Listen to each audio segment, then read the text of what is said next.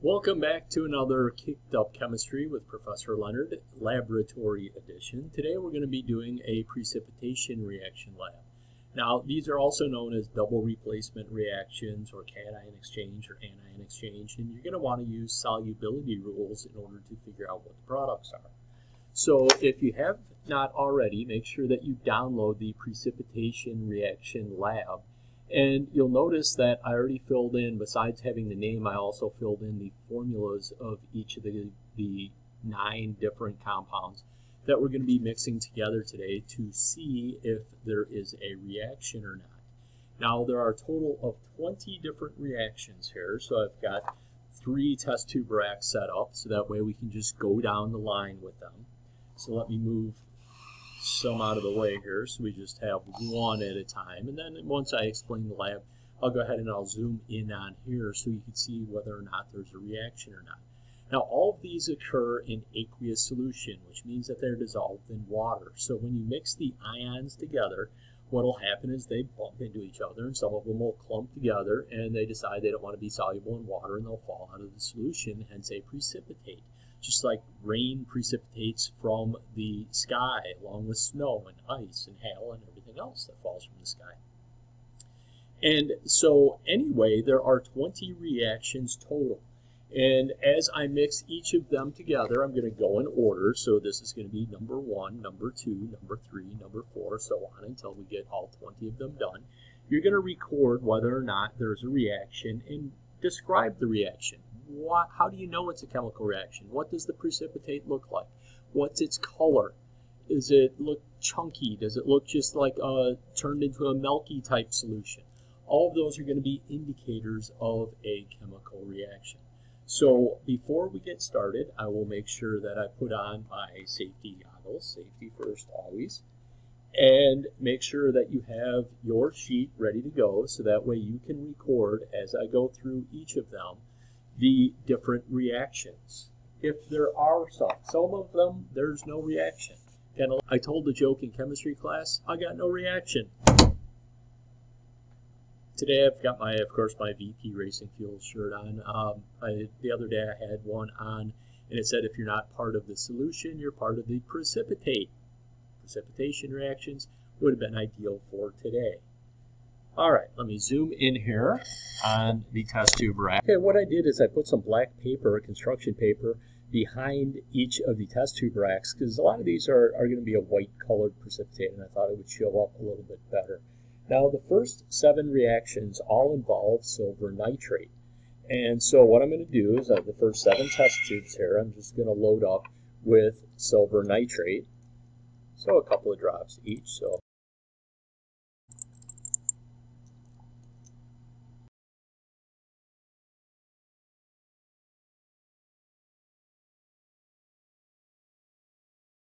okay, now that I have silver nitrate in my first 7 test tubes here, I'm just going to follow the same order. So in test tube number 1, according to our sheet here, we have to add some NaCl, sodium chloride. So I've got sodium chloride. These are all 0.1 molar solutions. And I'm just going to add a couple of drops and see if we get a reaction or not. Oh, and definitely there is a chemical reaction there between silver nitrate and sodium chloride. So on your lab report sheet, under number 1, description of reaction, you could just write white precipitate or however you want to describe that one. So in number 1, definitely a chemical reaction, and you describe what you see there. The best is however you want it. In test tube 2 then, we have to put a little bit of HCl, hydrochloric acid. So we'll see again, silver nitrate, hydrochloric acid, reaction 2. And again, we get quite a bit of a reaction there between the HCl and the silver nitrate. Number 3, sulfuric acid.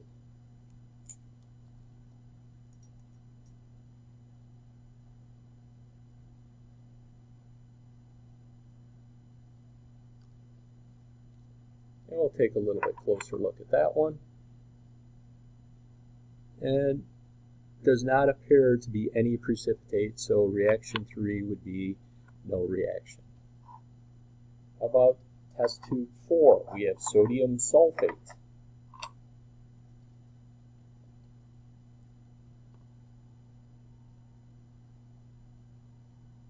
Plenty in there.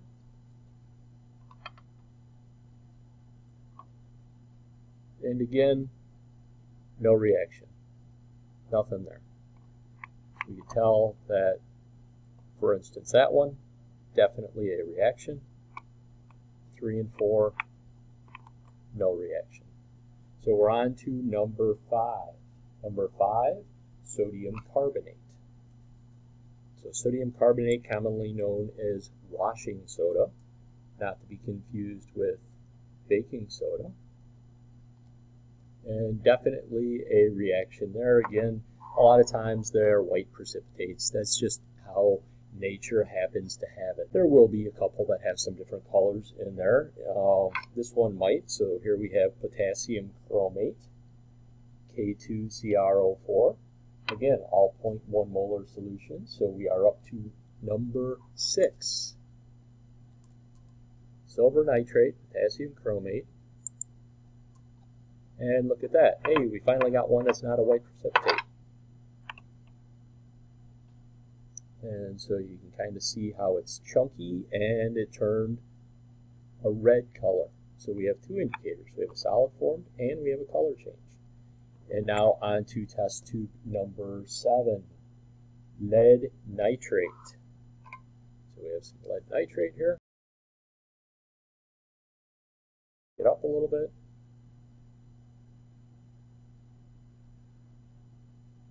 No reaction. So number 7, no reaction. And then, so if you're following along, you should have 1 through 7 filled out. Number 8, silver nitrate and barium chloride. So let me move this test tube rack out of the way.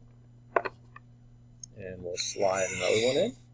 Now remember that I already put the silver nitrate into that first test tube there, so I don't have to worry about putting the silver nitrate back into there again. And this one involves barium chloride. So silver nitrate's already in there. Add some barium chloride.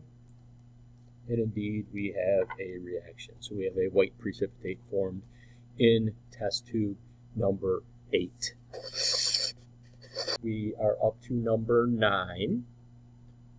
So I'm going to add a little bit. So now we're going to go ahead and we have to mix these ones together. These aren't all the same in the solution like the last one was, where we had 8 silver nitrates in a row. So the next 2 involve potassium chromate. So I'm going to put a little potassium chromate in this one, a little bit in that one. Doesn't take a whole lot. Typically what we do with this lab is we actually use micro well plates. So they're small little plastic plates and it only takes 1 or 2 drops each. I thought this would show up a little bit better on camera using some test tubes instead. So that's why I'm using the test tubes. And in test tube 9 I have to add lead 2 nitrate. So let me find my lead 2 nitrate right there. And I will add a drop or 2. 2 drops is plenty of some lead 2 nitrate. Oh, look at that. And we get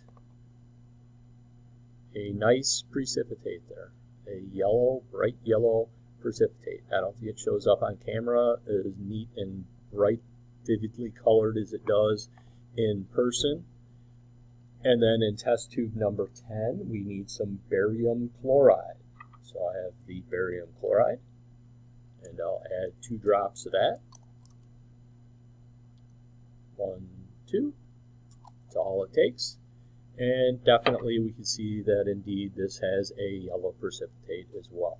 Kind of a lighter whitish yellow precipitate as compared to that one. Alright, so we're up to number 11. So we have sodium carbonate. So I'll get out my sodium carbonate. And lead 2 nitrate. So the lead nitrate again. Put a little sodium carbonate. Then a couple drops of lead 2 nitrate.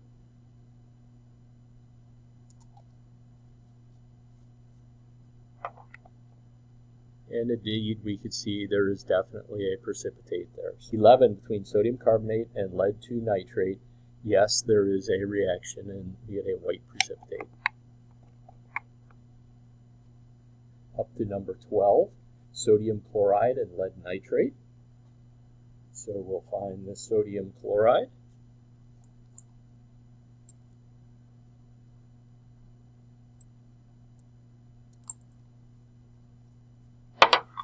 And the lead nitrate.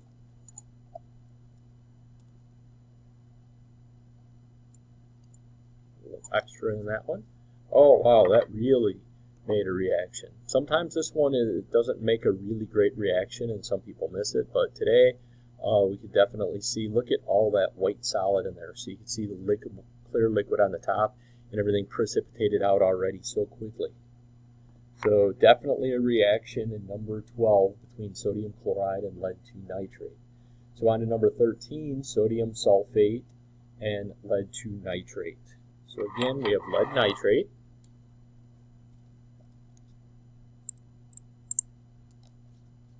And then sodium sulfate.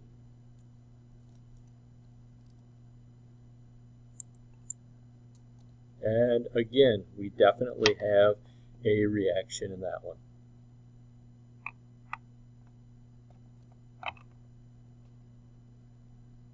On to number 14, sulfuric acid and lead nitrate. So we'll put our lead nitrate in.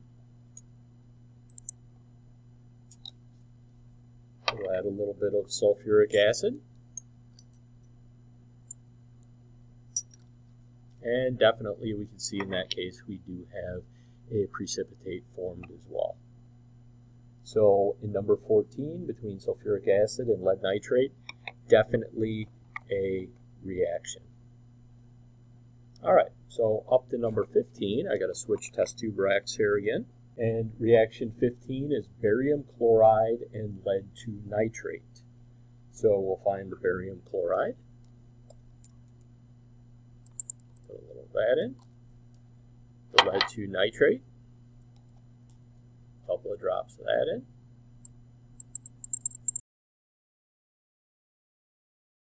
Now this one is really hard to see, and that's part of the reason why I did this one in test tubes, is there is a very, very slight precipitate in there. In fact, if I add just a little bit more of that barium chloride, let's see if I can get it to precipitate. There's a little bit. Okay.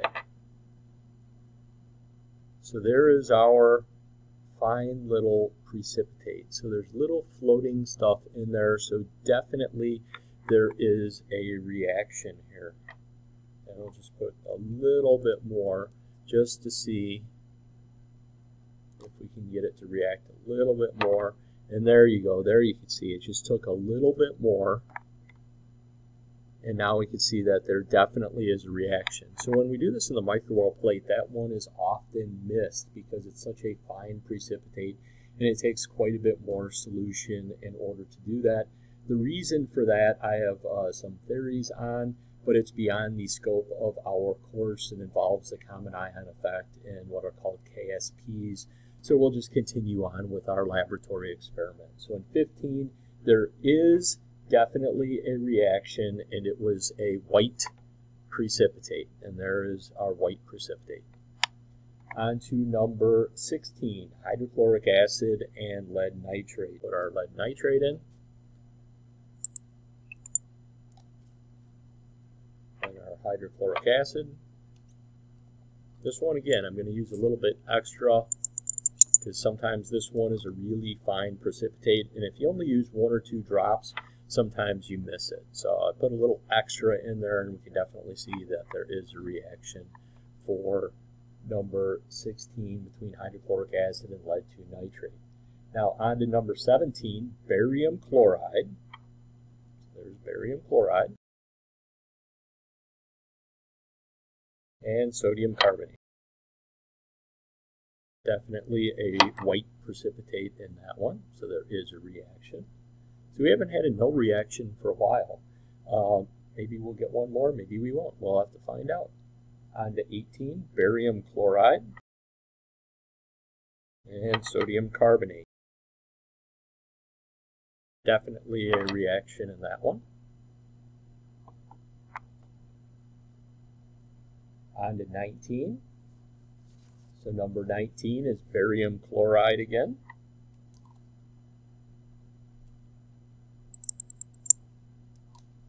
With sulfuric acid.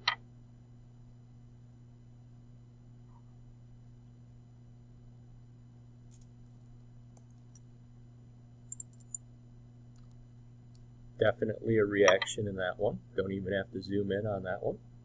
And number 20, sodium chloride, which again, commonly known as table salt. But again, it is only one of hundreds, if not thousands, of salts that are, by definition, a salt, a product of an acid-base neutralization reaction. So again, I just got salt water in there right now. And then I have to add some sodium carbonate, some washing soda.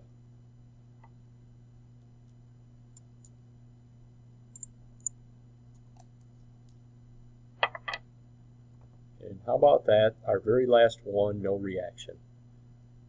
So number 20, definitely no reaction. All right, so now that you have all 20 of these recorded, I put a couple of questions on here for you. So using your textbook or another source, you could Google it if you want, define these terms, solute, solvent, and solubility. Number 4, on what page of your textbook would you find a table of solubility rules? So tell me what the page number is. So your textbook does have solubility rules in it. You got to write down the page number in which you would find these solubility rules. And then on number 5, how might this knowledge of solubility assist someone in developing their own line of organic shampoo? Say, for instance, that you came up with this really great shampoo and it's all organic, which again means all natural in the everyday world. In the chemistry world, organic is carbon-based compounds, and a lot of organic compounds aren't things that you're going to want to put on your hair. They would be things like toluene and benzene and tetrahydrofuran and different things like that. So you have the organic definition in terms of it's healthy for you, not the organic chemistry definition of make sure you got your goggles, your gloves, and your lab coat on when you're using it. And how might this idea help you figure out what ingredients you should put in your shampoo? What are some different things?